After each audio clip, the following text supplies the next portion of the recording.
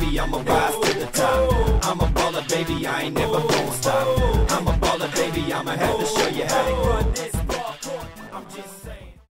Hello and welcome to Retro Breeze. Here's a fun fact about me. I am actually incapable of using a normal computer mouse, due to some complications with my wrist. A couple of years ago, I switched permanently to using a trackball, and I've never looked back since. Trackballs are super ergonomic, they're much more healthy for you than regular mice, and I really recommend giving one a try if you haven't already. It's a really fun experience. Over the years, I've looked for the perfect trackball, starting with modern solutions like the Elecom line, as well as vintage ones like the Trackman Marble and the Microsoft Trackball Explorer. However, even though I was using the Trackball Explorer for a really long time, the plastic in those tends to become brittle since they're so old, and the buttons unfortunately snapped off, rendering it unusable. So I've been on the lookout for a new trackball, and I heard about the Gameball a long time ago, and I was wondering what the progress on that project was like. The Gameball is a fairly new product, which has been designed from the ground up to be great for gaming as well as general computer use. It was designed by Blue Sun Innovations in the USA,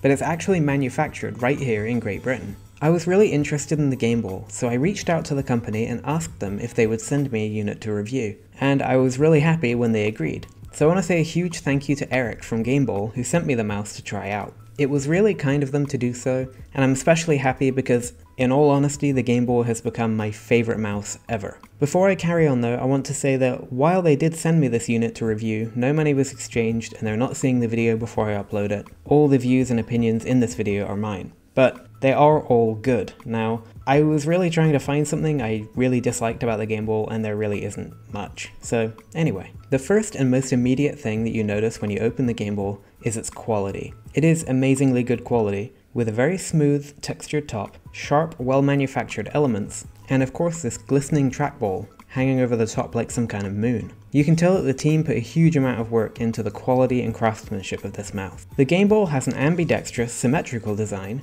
which means you can use it with your right or left hand, whichever you prefer. This is really great for me because sometimes my right wrist becomes fatigued and achy, so I just switch over to the other side. Most trackballs are right-handed only, and, well, basically none of them are left-handed only, so it feels really nice to be able to switch back and forth. Regardless of which hand I'm using, mostly the right, it feels really comfortable resting on the soft, smooth surface. But I will say that it's not really fabric-y, and it's not really rubbery, it's just really smooth. It's not that kind of material that makes your hand real sweaty, but I'm not exactly sure what it is. All I know is that it's very soft, very smooth, and very comfortable. The Gameball is all elegant lines. The design is just really nice, and it looks both stylish, sleek, and elegant all at once. But it's also not super garish like a lot of gaming peripherals are. The most important part of the trackball is, of course, the ball. And I have to say that they knocked it out of the park with this one. This is easily the smoothest trackball I've ever used. Somehow they made it feel like there is absolutely no friction at all when you roll the ball.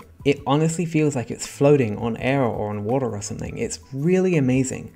I really thought nothing could beat my Trackball Explorer in terms of smoothness of the ball, but here it's just amazing. It's so much better. Now here's the thing with a trackball. You need to be able to make very small, precise movements, and you need to be able to do so with as little friction as possible. Right before this, I was using an Elecom Huge, and whereas that's an okay trackball, one of the issues with it is it requires just a little bit of force to get the ball rolling, and that little bit of force adds up throughout the day when you're using it all day, and it can cause your fingers to get tired. The Gameball, on the other hand, it just floats. You don't need to apply any pressure or any force at all to roll the ball. It's really amazing. The design team did an incredible job making this ball as smooth as possible, and you really notice it when you're using it, especially for a long time. The ball is actually a lot smaller than I'm used to. Both the Trackball Explorer and the Elecom are much bigger in comparison, and I thought that would be something that I disliked about the Gameball, but over time I've really gotten used to it. I think a big part of this is that so much of the ball is exposed, over half of it in fact, and that just means that you have a lot of control over where you touch the ball, where you push it from, and all of that. Another very unique feature of the Gameball is its sensor, which works all the way from 400 CPI all the way up to 3000. This is really unique because most trackballs, even the modern ones from the likes of Elecom, have continued to use outdated sensors for years, which means that they're not as responsive, they're not as fast, and you just can't do as much with them. But with the Gameball, you really have all the sensitivity you need with its 3000 CPI. In fact, you can dial it up to the max and then lower it in software to completely pinpoint exactly where you need the sensitivity to be. When it comes to the buttons on the mouse, they're all nice and solid as you would expect, made from a pretty thick, hard plastic. They're very clicky, but a little bit more so than a regular mouse, I would say, at least any that I can remember. They work really nice, they're very tactile, and the shape of them is great too. I will admit it did take me a little while to get used to the position of all the buttons, but with my index and middle finger on the ball, my thumb on the left click and my ring finger on the other side on the right click, it ended up being really intuitive and really comfortable. The other unique feature is the touch-sensitive scroll wheels. There's one on the left and the right hand side of the ball. The left side works for horizontal scrolling, that's left and right, and the right side works for vertical scrolling up and down. Again, I wasn't sure at first if I would like this compared to like a tactile scroll wheel, but now I'm really not sure I could live without this feature. It's so smooth and addictive to scroll up and down just by swiping my finger. I can easily control the speed of scrolling and it's just super nice and super smooth. The horizontal scroll feature has absolutely improved my productivity, especially when it comes to video editing where I have a long horizontal timeline. This is something that has genuinely improved my workflow, and I love tools that will do that for me, especially when it's unexpected like this. I've always been used to moving my cursor down to the bottom, clicking and dragging on the horizontal scroll bar, but now I don't need to anymore. I just swipe my finger up and down on the left-hand touchpad and it scrolls for me. It's just an excellent feature, I really love it. Of course this is a gaming peripheral, so it does have RGB lighting, but I'm really glad that it's not too garish. I'm not necessarily an RGB kind of guy, but I do like the highlight that the color makes. You just tap on another capacitive button here, and it will change the color and then one of them scrolls through the various colors available. I like to leave it on this purple one, it's really nice.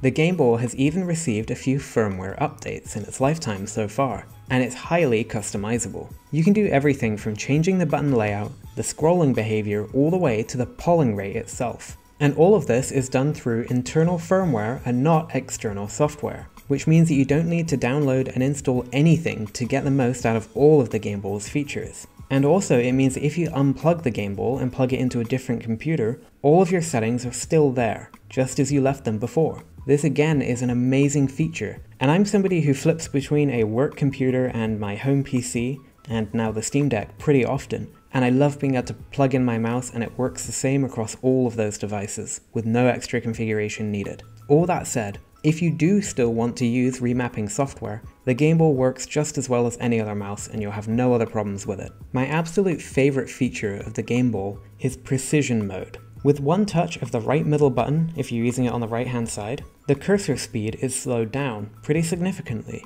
which allows you to make fine-tuned movements. This is absolutely amazing for aiming that precise shot or for using delicate drag and drop operations. For computer-assisted design, which is what I mostly use my home PC for, the Gameball is just such a great experience. I can move the cursor quickly to select what I need, and then I can activate precision mode to, for example, draw a rectangle very accurately. Of course, this trackball is called the Gameball. It's gaming trackball. And in games, the Gameball is an absolute star. I've been playing Skyrim lately, and I use a really rare class called the Stealth Archer, and the Gameball basically turned me into a lightning sniper in this game. I'm able to pick off multiple enemies with just a nudge of my fingers. For distant enemies, I can click on precision mode, and I can get all the accuracy I need. And that's quite a lot because I'm a terrible shot, honestly. For fast-paced first-person shooters, which admittedly I don't play a lot of, the Gameball is also really great. You can flick the ball with no friction, just a little way, and because of the high sensitivity, your character can make a 180 spin or aim directly up and down in an instant. I'm not the most experienced mouse and keyboard gamer there is, but even I can tell that the Gameball has all of the customization and sensitivity that you need for whatever game you might be playing.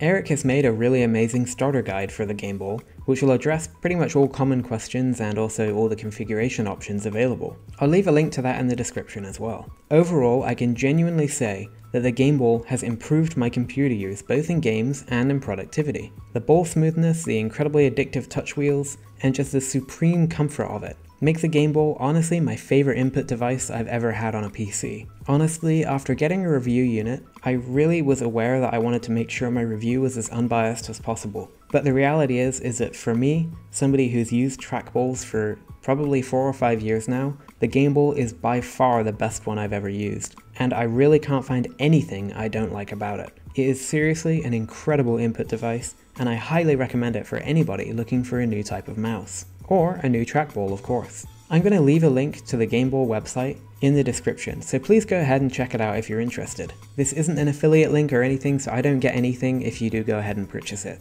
I will also say that Gameball is currently working on a new Gameball, the Gameball Pro. The Gameball Pro is going to be specifically made for the right hand, so it won't make the original obsolete either. I actually use left-handed mode on the Gameball a lot more than I thought I would. It's just really lovely having that option. However, all that said, I will definitely be picking up the Gameball Pro as soon as it's available. This company has proven, even with their first product, that they can make an absolutely killer input device. So that's about it for this video. Do you use a trackball? Are you looking for a new one? Let me know in the comments below. And if you have any questions about the Gameball, or you're more interested in it and you want to see more about it, let me know and I'll think about doing some more content for it as well. One more time, I want to say a huge thank you to the Gameball team for making such an excellent input device that has genuinely improved my computer workflows. And of course to Eric for sending me this review unit. And of course, thank you to you for watching this video. Make sure to like it and subscribe if you like my content. And this has been Shem from RetroBreeze, and I look forward to seeing you again very soon.